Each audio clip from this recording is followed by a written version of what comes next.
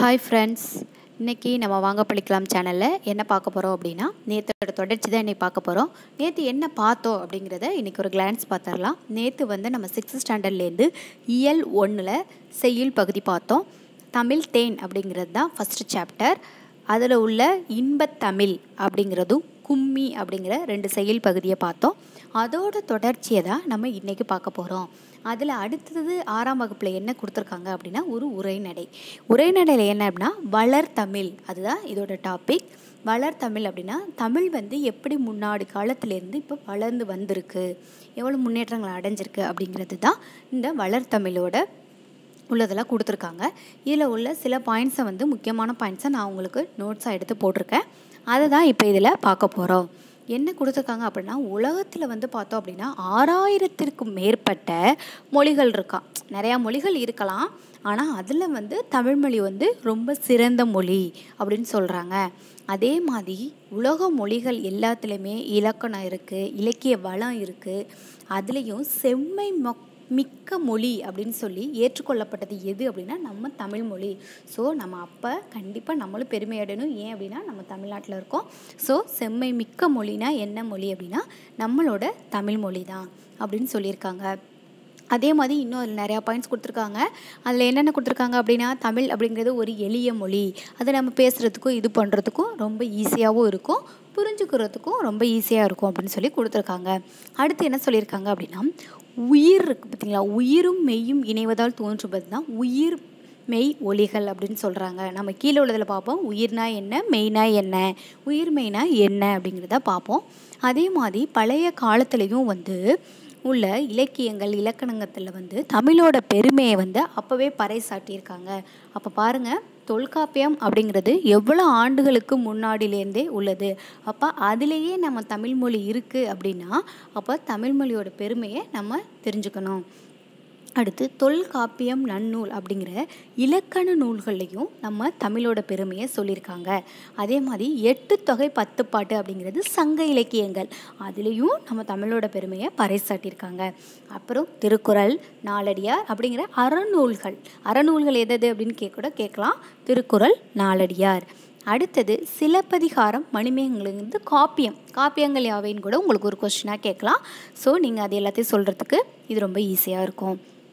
அடுத்தது நம்ம தமிழில் என்ன பண்ணியிருக்காங்க, ஒரு பூ மலர்றதுலேருந்து முட்டாகிறதுலேருந்து அது மலராகிற வரைக்கும் உள்ள 7 நிலைகளுக்கும் தனித்தனி பேர் நம்ம தமிழில் இருக்குது.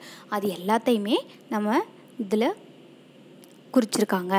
அடுத்தது இதுவே ஒரு எழுத்துக்கு பல விளக்கங்கள் நம்ம தமிழில் கொடுத்துருக்காங்க. என்ன அப்படின்னா, மா அப்படிங்கிறது ஒரே ஒரு எழுத்து தான், அதுக்கு என்னென்ன விளக்கங்கள் அப்படிங்கிறத பார்ப்போம். மரம், விலங்கு, பெரிய, திருமகள், அழகு, அறிவு, அளவு, அழைத்தல், துகள், மேன்மை, இது எல்லாமே மாங்கிற ஒரு எழுத்து. ஓகேவா? ஆனால் அதுக்கான பல விளக்கங்கள் தான் இதில் கொடுத்துருக்காங்க. அதே மாதிரி நம்ம தமிழில் என்ன சொல்லியிருக்காங்க, 3 இதாக சொல்கிறாங்க. என்ன அப்படின்னா, இயல் தமிழ் அப்படின்னா நம்ம எண்ணங்களை வெளிப்படுத்துறது தான் இயல்பான ஒரு தமிழ் அப்படின்னு சொல்கிறாங்க. இது இசை அப்படின்னா, இப்போ இசை தமிழோட இசை மூலமாக இது பண்ணுறது அது இசைனால நம்மளுக்கு என்ன பண்ணும், உள்ளத்தை மகிழ்விக்கும். அடுத்து நாடகத்தமிழ், நாடகம் மூலமாக நம்ம தமிழை இது பண்ணால் அது நம்ம உணர்வோடு கலந்துரும். ஓகேவா? அதுதான். அடுத்து என்ன அப்படின்னா, தமிழ் எண்களை சில குறியீடுகள் மூலமாக சொல்லியிருக்காங்க. இதை காணா 1, ஊனா 2. இப்போ நீங்கள் ஃபஸ்ட்டு இதுக்கு ஒரு ஷார்ட்கட் மாதிரி நான் சொல்கிறேன், இதை நல்லா ஞாபகம் வச்சுக்கோங்க. கண்டிப்பாக இதை கூட ஒரு கொஸ்டினாக உங்களுக்கு கேட்கலாம். அதாவது தமிழ் எண்கள் 1க்கு உரிய எழுத்துக்கள் என்ன அப்படின்னு கேட்டால் ஸோ நம்ம ஞாபகம் வச்சு கொடுக்கணும். ஸோ நீங்கள் 1லேருந்து 10 வரைக்கும் ஃபஸ்ட் நம்பர்ஸ் ஞாபகம் வச்சுக்கோங்க. இது எப்படி ஒரு ஷார்ட்கட் மாதிரி நான் உங்களுக்கு சொல்கிறேன். ஆல்ரெடி இது இன்னொருத்தவங்க போட்டிருந்த வீடியோ, அதை தான் நான் உங்களுக்கு இப்போ எக்ஸ்பிளைன் பண்ணுறேன். என்னன்னா, இதை ஞாபகம் வச்சுக்கோங்க. இந்த ஒரு ஃபார்மேட் மாதிரி கதை மாதிரி ஞாபகம் வச்சுக்கோங்க. ஸோ உங்களுக்கு இதை ஞாபகம் வச்சுக்கிறதுக்கு ரொம்ப இதாக இருக்கும். என்ன அப்படின்னா, கருணக்கிழங்கு உருளைக்கிழங்கு நினச்சி சமைச்சு ருசித்து நான் சாப்பிட்டேன், எங்கள் அம்மா கூப்பிட்டாங்க என்ன அப்படின்னு சொல்லி ஞாபகம் வச்சுக்கோங்க. ஓகேவா? கருணக்கிழங்கு உருளைக்கிழங்கும் சேர்த்து சமைச்சு ருசித்து சாப்பிட்டேன், என்ன அம்மா கூப்பிட்டாங்க, அதில் உள்ள ஃபஸ்ட் எழுத்து. அப்போ கருணக்கிழங்குக்கா உருளைக்கிழங்கு சமைச்சு ருசித்து சாப்பிட்டேன், என்ன அம்மா கூப்பிட்டாங்க அப்படிங்கிறத ஞாபகம் வச்சுக்கிட்டிங்க அப்படின்னா இந்த லெட்டர்ஸ் போட ரொம்ப ஈஸியாக இருக்கும். அடுத்தது அதுலேருந்து முக்கியமான 2-3 லைன்ஸ் கொடுத்துருக்காங்க. அது யார் பாடினது அப்படின்னு பார்ப்போம். யாமறிந்த மொழிகளிலே தமிழ் மொழி போல் இனிதாவது எங்கும் காணோம் என்று வியந்து பாடியவர் கவிஞர் பாரதியார். நல்லா வச்சுக்கோங்க. யாமறிந்த மொழிகளிலே தமிழ் மொழி போல் இனிதாவது எங்கும் காணோம். அப்போ நம்ம இவ்வளோ மொழிகள் பாரதியார் தெரிஞ்சு வச்சுருக்காரு. ஆனால் அந்த எல்லா மொழியை விட தமிழ் மொழியை போல் நம்ம எங்கேயுமே காண முடியாது அப்படின்னு சொல்லி நம்ம தமிழோட பெருமையை அப்போவே பறைசாட்டியிருக்காங்க. அடுத்தது மூத்த மொழி என்று பிறந்தவள் என்று உணராத இயல்பினாம். அவர் எப்போ பிறந்தா அப்படின்னு நம்ம கண்டுபிடிக்க முடியாது. அவள் தான் இருக்கிறதுலே மூத்த மொழி தமிழ் மொழி, எங்கள் தாய் அப்படின்னு சொன்னது யார் அப்படின்னா பாரதியார். அடுத்து ஒரு நீண்ட நீண்ட காலம் நீ நீடு வாழ வேண்டும் என்று பாடியவர் என்ன அப்படின்னா நீண்ட நீண்ட காலம் நீ நீடு வாழ வேண்டும் என்று பாடியவர். அதாவது ஒரு பிறந்த நாள் பாடல். இதை பாடியவர் யார் அப்படின்னா கவிஞர் அறிவுமதி. அடுத்தது தொன்மை என்னும் சொல்லின் பொருள். தொன்மை அப்படின்னா பழமை. ஓகேவா?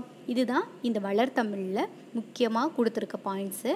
ஸோ இதை நீங்கள் ஒவ்வொரு நாளும் எப்படியே பார்த்துக்கிட்டே வந்தீங்க அப்படின்னா ஒரு நாளைக்கு இந்த வீடியோ ஒரு 2-3 தடவை பாருங்கள். ஸோ நீங்கள் புக்கை எடுத்து படிக்க தேவையில்லை. இதை பார்க்க உங்களுக்கு தன்னால் இந்த பாயிண்ட்ஸ் எல்லாமே ஸ்டோர் ஆகிடும். அடுத்தது வளர்தமிழ் பார்த்துட்டோம். அடுத்தது என்ன அப்படின்னா கனவு பழித்தது. என்ன அப்படின்னா ஒரு பொண்ணு என்ன பண்ணியிருக்காங்கன்னா அவங்க கனவு பழித்தது அப்படின்னு சொல்லிட்டு அவங்க அத்தைக்கு ஒரு லெட்டர் எழுதுகிறாங்க. அதில் என்னென்ன அவங்க அத்தை எங்களுக்கு அட்வைஸ் பண்ணி எழுதுகிறாங்க அப்படின்னு பார்ப்போம். அதாவது எனக்கு தமிழ் படிக்கிறதுனால எனக்கு கொஞ்சம் நான் எல்லாத்துலேயும் போக முடியுமா, ஜாப்க்கெல்லாம் போக முடியுமான்னு அந்த பொண்ணு பயப்படுறாங்க. அதுக்காக ஒரு விளக்கம் கொடுக்குறாங்க. தமிழ் படித்தாலும் நம்ம எல்லா வேலைக்கும் போகலாம், நம்மளோட நம்பிக்கை தான் நம்மளுக்கு எல்லாமே காரணம் அப்படின்னு சொல்லி சொல்கிறாங்க. அதுக்கு தான் இந்த இது என்ன அப்படின்னா ஆழ அமுக்கி முகக்கினும் ஆழ் கடல் நீர் நாளி முகவாது நாள் நாளி அப்படின்னு சொன்னது யார் அப்படின்னா ஔவையார். ஆழ அமுக்கி முகக்கினும் ஆழ் கடல் நீர் நாளி முகவாது நாள் நாளி அப்படின்னு சொன்னது யார் அப்படின்னா ஔவையார். அடுத்து நிலம் தீ நீர் வழி விசும்போடு ஐந்தும் கலந்த மயக்கம் உலகம் ஆதலில் தொல்காப்பியம். அதாவது நிலம் நீர் இது எல்லாத்தையும் பற்றி சொல்லியிருக்கிறீங்கன்னா தொல்காப்பியம். அடுத்தது கடல் நீர் முகந்த கமஞ்சூல் எழிலி கார் 40. காரில் கடல் நீர் புகுந்துருச்சு அப்படியா வச்சுக்கோங்க. கடல் நீர் முகந்த கமஞ்சூல் எழிலி. நெடு வெள்ளூசி நெடுவசி பரந்தவடு 10 அப்போ நெடு உள்ளிசி குத்திடுச்சு, அப்போ 10 போடுறாங்க அப்படியா வச்சுக்கோங்க. அடுத்தது கோட்சுரா எரிந்தென சுருங்கிய நரம்பின் முடி முதிர் பரதவர் அப்படின்னா நற்றினை. நரம்பு நற்றினை அப்படின்னு ஞாபகம் வச்சுக்கோங்க. திணையளவு போதா சிறுபுல் நீர் நீண்ட பனையளவு காட்டும் கபிலர் சொல்லியிருக்காரு. கொஞ்சம் போதாது, அந்த சிறுபுல் நீருக்கு பெரிய இது வேணும் அப்படின்னு சொல்லிட்டு கபிலர். அடுத்தது நம்ம தமிழில் பயின்றாலும் அறிவியல் அறிஞர்கள், தமிழில் பயின்று பெரிய ஆளான அறிவியல் அறிஞர்கள் யார் அப்படின்னா மேதகு அப்துல் கலாம். இஸ்ரோ அறிவியல் அறிஞர் யார் அப்படின்னா மயில்சாமி அண்ணாதுரை. இஸ்ரோவின் தலைவர் இப்போ இருக்குது சிவன். இவங்க எல்லாருமே தமிழில் பயின்றவங்க தான். நம்ம இப்போ இங்கிலீஷ் படித்தா மட்டும்தான் நம்ம முன்னேறும் அப்படிங்களா, தமிழையும் படித்து நம்ம திறமையை காட்டணும்னா கண்டிப்பாக நம்ம முன்னேறலாம். அதுதான் இந்த இதில் கொடுத்துருக்காங்க. அடுத்து இலக்கணம். இது என்ன அப்படின்னா தமிழ் எழுத்துக்களின் வகை இதில் கொடுத்துருக்காங்க. மொத்தம் தமிழ் மொழியின் இலக்கண வகை யாவை அப்படின்னு கேட்டால் மொத்தம் 5 இருக்குது. எழுத்து, சொல், பொருள், யாப்பு, அணி. ஃபஸ்ட்டு இதில் நம்ம எழுத்து பார்க்க போகிறோம். எழுத்து அப்படின்னாலே நம்மளுக்கு ஒளி வடிவமாகவும் சொல்லலாம், வரி வடிவமாகவும் எழுதப்படுறது தான் என்ன அப்படின்னா எழுத்துக்கள். ஓகேவா? அதில் என்னென்ன எழுத்துக்கள் அப்படின்னா உயிரெழுத்துக்களும் இருக்குது, மெய்யெழுத்துக்களும் இருக்குது. உயிரெழுத்துக்கள் அப்படின்னா 12. உயிரெழுத்துக்களை எது ஆ ஆ இ ஈ இதுதான் உயிரெழுத்துக்கள். அடுத்து மெய்யெழுத்துக்கள் 18. மெய்யெழுத்துக்கள்லாம் இக்கு இங்கு இச்சுன்னு வருது பார்த்தீங்களா, அதுதான் மெய்யெழுத்துக்கள். அதே மாதிரி உயிரெழுத்துக்களில் குறில் நெடில்னு 2 இருக்குது. என்னென்ன அப்படின்னா ஆ அப்படிங்கிறது குறில், ஓகேவா, ஆ அப்படிங்கிறது நெடில். அதே மாதிரி ஈ அப்படிங்கிறது குறில், ஈ அப்படிங்கிறது நெடில். ஓகேவா? இதை தான் சொல்லியிருக்காங்க. அப்போ அந்த குறில்லாம் எவ்வளோ மாத்திரை வரும், நெடில்லாம் எவ்வளோ மாத்திரை வரும் அப்படிங்கிறதெல்லாம் கீழே பார்ப்போம். ஓகேவா? மாத்திரைங்கிறது கால அளவு, ஒரு இது பண்ணுறதுக்கு எவ்வளோ கால அளவு ஆகுது நம்ம சொல்கிறதுக்கு அப்படிங்கிறது தான் மாத்திரை. அடுத்து இதில் வல்லினம், மெல்லினம், இடையினம் அப்படின்னு சொல்லியிருக்காங்க. அதில் உள்ள லெட்டர்ஸ் இதை நீங்கள் ஈஸியாக ஞாபகம் வச்சுக்கோங்க. வல்லினம்னா கசட தபர அப்படின்னு ஞாபகம் வச்சுக்கோங்க. ஓகேவா? வல்லினம்னா கசட தபர, அப்போ இக்கு இச்சு அப்படி ஞாபகம் வச்சுக்கோங்க. மெல்லினம்னா ஞெனன நமன. ஓகேவா? இது நமக்கு சொல்கிறதுக்கு ரொம்ப ஈஸியாக இருக்கும். வல்லினம்னா கசட தபர, மெல்லினம்னா எனன நமன, இடையினம்னா எரல வெளல. இப்படி ஞாபகம் வச்சுக்கிட்டிங்கன்னா உங்களுக்கு ரொம்ப யூஸ்ஃபுல்லாக இருக்கும். அடுத்து மெய் எழுத்துக்கள் எப்படின்னா அரை மாத்திரை, அதை இதெல்லாம் வந்து எவ்வளோ அப்படின்னா அரை மாத்திரை. அடுத்தது மாத்திரையில் ஆன்னு சொல்கிறோம்ல, அதோட மாத்திரை 1, ஆ அப்படிங்கிறது நெடிலில் இருந்தால் அதோட மாத்திரை வந்து 2 மாத்திரை அளவு கால அளவு வந்து அது ஒலிக்கும் அப்படிங்கிறாங்க. அடுத்தது உயிர்மை. உயிர்மை எழுத்துக்கள் அப்படின்னா உயிரும் மெய்யும் சேர்ந்து வருது பார்த்தீங்களா, அதுதான் என்ன அப்படின்னா உயிர்மை எழுத்துக்கள். எடுத்துக்காட்டு நம்ம எப்படி சொல்லலாம், உயிரெழுத்துக்கள் ஆ, ஓகேவா, ப்ளஸ் மெய்யெழுத்துக்கள்ங்கிறது இக்கு. அப்போ ஆ ப்ளஸ் இக்கு சேர்றது தான் கா. அப்போ அதுதான் உயிர்மெய் எழுத்துக்கள். ஓகேவா, மெய் எழுத்துக்கள்லாம் வேற ஒன்றும் இல்லை, அதுதான். இப்போ உயிரும் ப்ளஸ் மெய்யும் சேர்ந்து என்னது 18 + 12 30 எழுத்துக்கள் தான் உயிர்மெய் எழுத்துக்கள். அடுத்து இன்னொரு எழுத்து என்ன அப்படின்னா ஆயுத எழுத்து, அதான் அக். இது வந்து எவ்வளோ மாத்திரை அளவு ஒலிக்கும் அப்படின்னா அரை மாத்திரை. ஓகே நண்பர்களே, நம்ம இப்போ 6ஆம் வகுப்பில் இயல் 1 ஃபுல்லாக முடிச்சிட்டோம். இதை நீங்கள் ஒரு தடவை இந்த வீடியோவை நல்லா பாருங்கள். அடுத்தது இயல் 2 அடுத்த வீடியோவில் பார்ப்போம். இந்த வீடியோ உங்களுக்கு பிடிச்சிருந்துச்சுன்னா லைக் பண்ணுங்கள், ஷேர் பண்ணுங்கள், சப்ஸ்கிரைப் பண்ணுங்கள். அதே மாதிரி பக்கத்தில் இருக்க பெல் பட்டனை கிளிக் பண்ண மறந்துடாதீங்க. நன்றி நண்பர்களே.